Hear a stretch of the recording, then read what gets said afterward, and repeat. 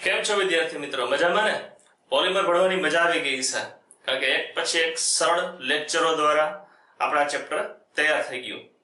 હવે આ ચેપ્ટરના છેલ્લા ભાગ તરફ આગળ વધીએ તો જૈવ વિઘટનીય પોલિમર પદાર્થ. તો એની જરૂર શા માટે પડી?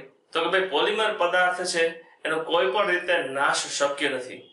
એને હવામાં બાળો તો હવાનું પ્રદૂષણ કરે, જમીનમાં દાટો તો જમીનનું પ્રદૂષણ કરે, અને પાણીમાં નાખો તો એનું વિઘટન ન થાય એટલે પાણીનું પણ પ્રદૂષણ કરે. એટલે કે ટૂંકમાં કહું તો પર્યાવરણીય પ્રક્રિયાઓ પ્રત્યે નિષ્ક્રિય છે. બેક્ટેરિયા દ્વારા એનું વિઘટન ન થાય એટલે પોલિમર પદાર્થો છે એ આપણા માટે પ્રદૂષણકારક પદાર્થો બન્યા. તો હવે વૈજ્ઞાનિકોએ આ દિશામાં વિચાર્યું અને જૈવ વિઘટનીય એટલે કે પર્યાવરણીય પ્રક્રિયાઓ દ્વારા જેનો નાશ શક્ય થાય તેવા પોલિમરો વિકસાવ્યા. તેમાંનો સૌથી પહેલો પોલિમર કે જે જૈવ વિઘટનીય પોલિમર છે એ પોલિએસ્ટર વર્ગના પોલિમર પદાર્થ PHBV. હવે PHBV નું પૂરું નામ બરાબર યાદ રાખજો. જો શું છે? પોલીહાઇડ્રોક્સી બ્યુટીરેટ કો બીટા હાઇડ્રોક્સી વેલરેટ. જો રિપીટ કરવું પડે એવું છે. પોલી બીટા હાઇડ્રોક્સી બ્યુટીરેટ કો બીટા હાઇડ્રોક્સી વેલરેટ, જેને કહેવાય PHBV ટૂંકમાં. તો આ PHBV ની આજે આપણે બનાવટ, ગુણધર્મ અને ઉપયોગ વિશેની માહિતી મેળવીએ. તો હવે PHBV બનાવવું છે તેના માટે બે મોનોમરની જરૂર પડે. તો પહેલો મોનોમર છે બીટા હાઇડ્રોક્સી બ્યુટેનોઇક એસિડ. અચ્છા, આ બીટા હાઇડ્રોક્સી બ્યુટેનોઇક એસિડ કોને કહેવાનો? તો કે આ બંધારણ છે બીટા હાઇડ્રોક્સી બ્યુટેનોઇક એસિડ છે. આ પહેલા કાર્બન પછીનો આલ્ફા અને બીજો છે બીટા. અથવા તો આપણે એમ પણ કહી શકીએ આને કે 3 હાઇડ્રોક્સી બ્યુટેનોઇક એસિડ. તો પહેલો મોનોમર છે 3 હાઇડ્રોક્સી બ્યુટેનોઇક એસિડ છે. હવે એની પ્રક્રિયા 3 હાઇડ્રોક્સી પેન્ટેનોઇક એસિડ સાથે લઈએ તો એનું બંધારણ આપણે આ રીતે જ લખી શકીએ કે અહીં મેં OH, પછી અહીં CH, પછી CH2 અને C double bond O OH, અને અહીં આવ્યું ઇથાઇલ સમૂહ. તો કે આ બંધારણ છે એ બીજું કાંઈ નહીં પણ આને કહેશું આપણે 3 હાઇડ્રોક્સી પેન્ટેનોઇક એસિડ. તો જો PHBV બનાવવું છે તેના માટે બે મોનોમરની જરૂર પડે. એમાંનો પહેલો મોનોમર કયો? તો કે 3 હાઇડ્રોક્સી બ્યુટેનોઇક એસિડ.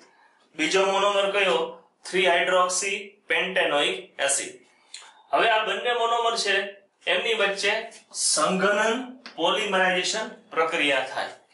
આપણે ભણી ગયા કે સંઘનન પોલિમરાઇઝેશન પ્રક્રિયા થાય તો એમાંથી પાણી છે, એમોનિયા છે કે આલ્કોહોલ જેવાનું છે દૂર થાય. તો આમની વચ્ચે સંઘનન પ્રક્રિયા દરમિયાન આ કાર્બોક્સિલિક એસિડ છે એના પરથી OH અને અહીં આ કાર્બન પરથી H, એટલે કે આ અણુમાંથી H અને આમાંથી OH ભેગા મળી અને પાણીના અણુ સ્વરૂપે દૂર થાય. હવે આપણે એનો અણુ લીધા માટે n પાણીના અણુ છે દૂર થશે. તો હવે જે પોલિમર પ્રાપ્ત થયેલું બંધારણ આપણે આ રીતે લખી શકીએ કે જ્યાં જ્યાં OH છે એમાંથી H દૂર થશે એટલે ઓક્સિજન. હવે ત્યાર પછી આ કાર્બન CH, CH3 અને આ બંધારણ CH2 C double bond O. અહીંથી અહીં OH દૂર થયો, આ કાર્બન છે ઓક્સિજન સાથે જોડાઈ જાય અને વળી પાછું આપણું એ જ બંધારણ CH, CH2, અહીં આવશે CH2, CH3 અને આ કાર્બન છે એની સાથે વળી પાછું ઓક્સિજન છે અને અહીંથી વળી પાછું પુનરાવર્તન પામે છે. તો જો બે મોનોમર, આને આપણે કહી શકીએ બીટા હાઇડ્રોક્સી બ્યુટેરિક એસિડ, આને કહી શકીએ બીટા હાઇડ્રોક્સી વેલરિક એસિડ. આ છે પોલિમર ની અંદર સદ્રઢતા એટલે કે મજબૂતાઈનો ગુણધર્મ દાખલ કરે. આ છે ફ્લેક્સિબિલિટી એટલે કે લચીલાપણું છે એ લઈ આવે. તો આમ આ બે મોનોમર વચ્ચે સંઘનન પોલિમરેશન પ્રક્રિયા થાય. પાછી રિપીટ કરીએ કેવી રીતે થાય? તો કે બ્યુટેનોઇક એસિડ છે એમાંથી કાર્બોક્સિલિક એસિડ પરથી OH, વેલરિક એસિડ માંના OH છે એમાંથી H પાણીના અણુ સ્વરૂપે દૂર થયું. પાણીનો અણુ દૂર થયો માટે આ પ્રક્રિયા છે એને આપણે કહીએ છીએ સંઘનન પોલિમરાઇઝેશન પ્રક્રિયા. કાર્બન ડબલ બોન્ડ ઓક્સિજન અને એની સાથે ઓક્સિજન જોડાણો માટે આ લિંક પ્રાપ્ત થઈ એ છે પોલિએસ્ટર લિંક. અને આ સમગ્ર પોલિમર એને ટૂંકમાં લખવું હોય તો શું લખી શકાય? તો કે PHBV, પોલીહાઇડ્રોક્સી બ્યુટીરેટ કો બીટા હાઇડ્રોક્સી વેલ્રેટ. હવે આ PHBV છે ચોક્કસ ગુણધર્મ ધરાવે છે.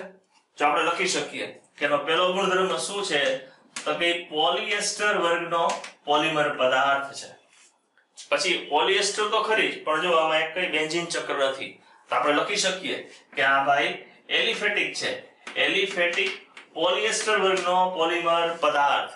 પછી પર્યાવરણીય પ્રક્રિયા એટલે કે બેક્ટેરિયા દ્વારા એનું વિઘટન થાય છે, તો આપણે લખી શકીએ કે આ પોલિમર પદાર્થ છે જૈવ વિઘટનીય પોલિમર પદાર્થ છે. કેવો છે? જૈવ વિઘટનીય પોલિમર પદાર્થ. હવે આ PHBV ના 3 વિશિષ્ટ ઉપયોગો છે. જો અહીં ઉપરના ભાગે ઉપયોગો લખીએ તો એક તો પેલું કે ખાસ પ્રકારના પેકિંગની રચનામાં, તો કે ખાસ પ્રકારના પેકિંગ, આપણે અલગ અલગ વસ્તુઓના પેકિંગ મટીરીયલ બનાવીએ તો ખાસ પ્રકારના પેકિંગ મટીરીયલમાં. પછી ઓર્થોપેડિક સાધનોની બનાવટમાં આપણે લખી શકીએ કે ઓર્થોપેડિક સાધનો બનાવવા છે તો ઓર્થોપેડિક સાધનોની બનાવટમાં. અને સૌથી અગત્યનો ત્રીજો ઉપયોગ નિયંત્રિત ઔષધો એટલે કે દવાઓ ભરવા માટે. તો આપણે નિયંત્રિત ઔષધોની રચનામાં, તો તમને એમ થાય કે ભાઈ નિયંત્રિત ઔષધો છે, નિયંત્રિત ઔષધો એની રચનામાં કે પેકિંગમાં કઈ રીતેનો ઉપયોગ થાય, તો ખાસ કરીને હું લખું છું ટૂંકમાં કેપ્સ્યુલ બનાવવા માટે. હવે આપણે કોઈ પણ દવા ખાઈએ તો દવા આપણને કેવી લાગે? કડવી. તો હવે દવા છે એ શું કરી હોય? કડવી ન લાગે, એટલે આપણે કેપ્સ્યુલની અંદર દવા ભરેલી હોય. હવે ઉપર કેપ્સ્યુલ છે, કેપ્સ્યુલ અંદર ખોખું હોય, અંદર ખોલો તો અંદર દવા હોય. તો આ કેપ્સ્યુલ છે એ બીજું કઈ નહીં પણ PHBV ની બનેલી હોય, અંદર દવા ભરેલી હોય. હવે જેવી કેપ્સ્યુલ આપણે ખાઈએ આપણા શરીરમાં જાય, આંતરડામાં એનું વિઘટન થાય અને દવા છે એક સાથે છૂટી પડે. તો આમ નિયંત્રિત ઔષધો ભરવા માટેની કેપ્સ્યુલની રચનામાં થાય છે, પેકિંગના સાધનો બનાવવા માટે થાય છે, ઓર્થોપેડિક ડિવાઇસની રચનામાં થાય છે. તો આજે આપણે જૈવ વિઘટનીય પોલિમર PHBV ની બનાવટ, ગુણધર્મ અને ઉપયોગ વિશે ભણ્યા. આ ખૂબ ખૂબ અગત્યનો ક્વેશ્ચન ફ્રીક્વન્ટલી પૂછાય છે. ચાલો મળીએ નેક્સ્ટ લેક્ચરમાં.